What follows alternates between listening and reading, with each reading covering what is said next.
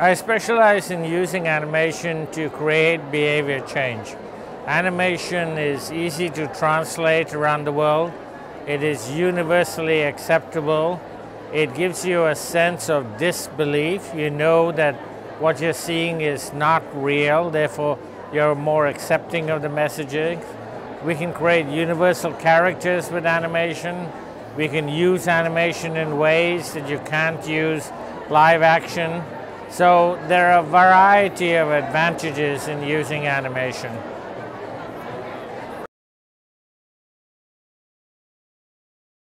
Well, first of all, everybody was a kid at one point, and therefore even adults have watched animation when they were kids.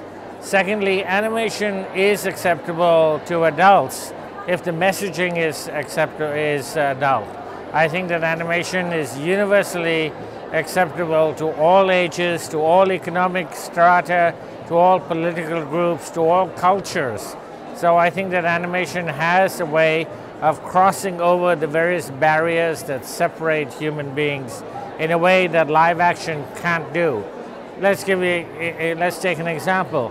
You have a character, a real person. The person will look a certain ethnicity, will be wearing certain clothes, and therefore will be limiting in terms of the audience acceptance to that audience that accepts those clothes and those ethnicities.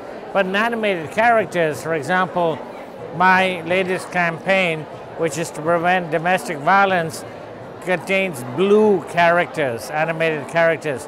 Well, no real people are blue, and therefore it works all around the world because every ethnicity can realize that those aren't real people, there's no such thing as blue people, therefore they're accepting of the people.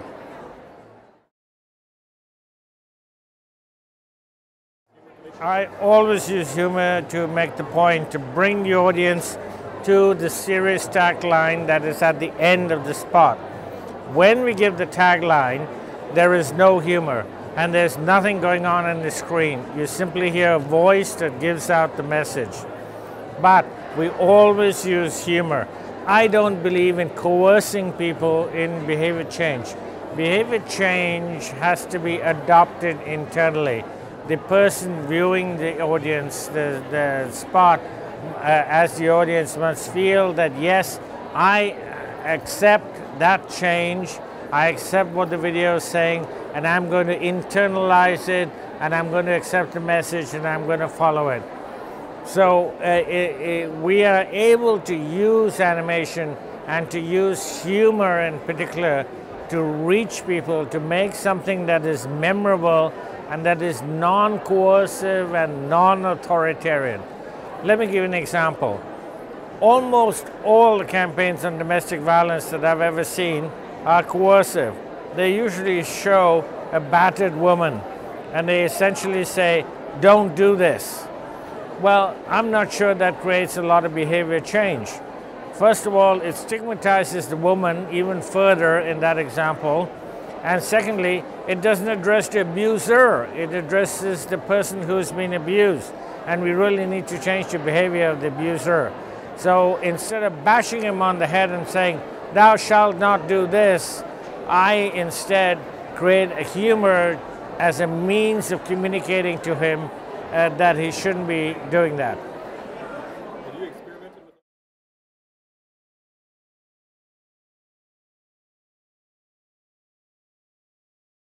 Well, I've used humor in all my campaigns from the very start. And yes, we have used a number of different approaches. We tried out a number of different approaches, but ultimately humor is what creates an acceptance by the person. When I say by the person, I always believe that I have an audience of just one person. The one person who's sitting in front of their television when the spot comes on or when it's played on a jumbotron in a soccer stadium or on somebody's laptop, that one person whose behavior has to change. So I always say I have an audience of one because I don't believe that human beings are grouped. I believe that every one of us is so different in our personality, in our characteristics, in the way that we look at the world, that actually there is only an audience of one person when you're communicating.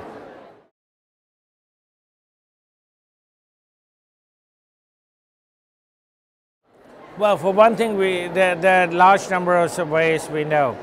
I'll give you an example. We did the Buzz and Bite campaign, which is the malaria prevention campaign, into all 16 languages of Madagascar at the request of UNICEF. UNICEF had taken what we had done in Canada, which was the national language of Madagascar called Malgache, and they had field tested them in Malgache. They worked so well that they decided to version it into all other 15 languages of Madagascar.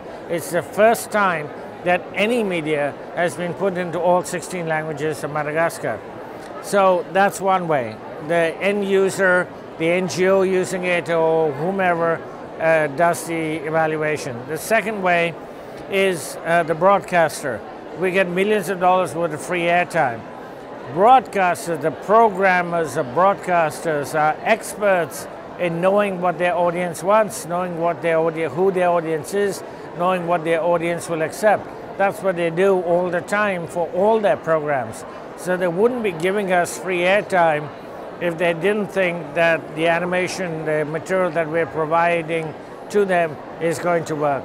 The third way is that we get hundreds of letters, testimonials, emails, and various other communications back to us when people write in various languages. Fourthly, they've been studied by academics. They've been refereed articles written in academic journals about it. There have been about a dozen master's and PhD theses and other student papers written about some of my work. There have been various studies done. Now, we have not done formal evaluations on a global basis. That would take a large amount of money. If we were to go around saying, let's do a baseline study on whether men rape their wives. So we do a baseline study, then we show them the spot, and then ask them the same question, okay, now you're going to rape your wife? I mean, I'm not sure that'll work that well. So we have to rely on all these other methods of evaluating. In the final analysis, though, what I say to people is that animation is an art. It is not a science. And we can quantify it, and we can ask questions, and we can do study groups, and we can do controlled trials, but ultimately animation is an art form. The biggest companies in the world, like Disney, Pixar, and like DreamWorks, create animation with like hundreds of millions of dollars. They might spend $200 and $300 million on a movie, and that movie might be a flop. It's not that they don't know what they're doing. They certainly do know what they're doing, but you can't test something to such an extent that you're going to guarantee that it's going to be a success when you produce it, because animation is an art form, it is not a science.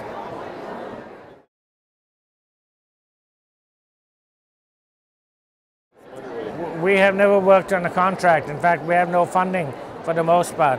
So it's just issues that I'm passionate about, where I think we can make a difference with mass communications, where I think that the subject matter is ripe for change, where I think that behavior can be changed on an individual basis that will make a difference collectively on a global basis. So the various criteria that I use in deciding what to address, unfortunately, there are many, many issues in this world that one could address.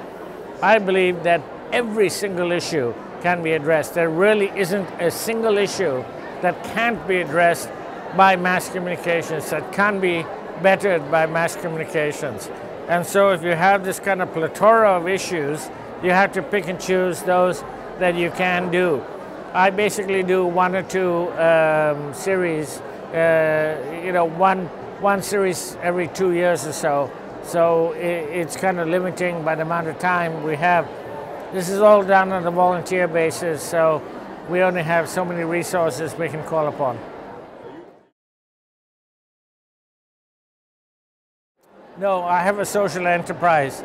So I'm a producer that does for-profit work, and I take some earnings from my for-profit activities and put them towards my non-profit activities. So I started a social enterprise in 1995, a long time before anybody had heard the term social enterprise, but basically that's what it was. It was a hybrid for-profit and non-profit organization. Yes. For example, I'm right now producing with DreamWorks Classics the next series of George of the Jungle. But I've also produced Africa's first animated series in cooperation with the South African Broadcasting Corporation and a production company in South Africa. I produced the first Dutch animated preschool series and the first Arabic preschool series, which was 300 episodes, which was subsequently versioned into English and French and now being sold around the world by DreamWorks Classics.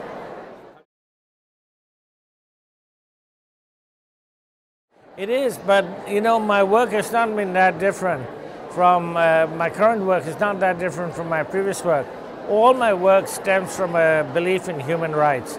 So it goes, since we're at Yale University here, I actually studied human rights. In my master's thesis was a draft convention against the use of torture, and since then, all my work has been on a human rights approach. I use the same approach in creating animated series.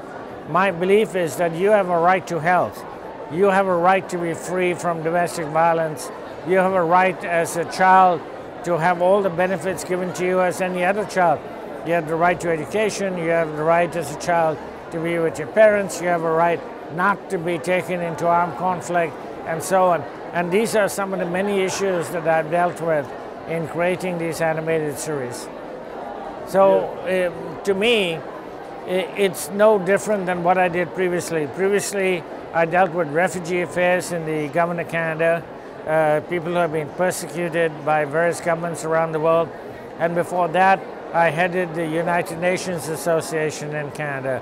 So it's always been in a kind of international affairs, human rights milieu.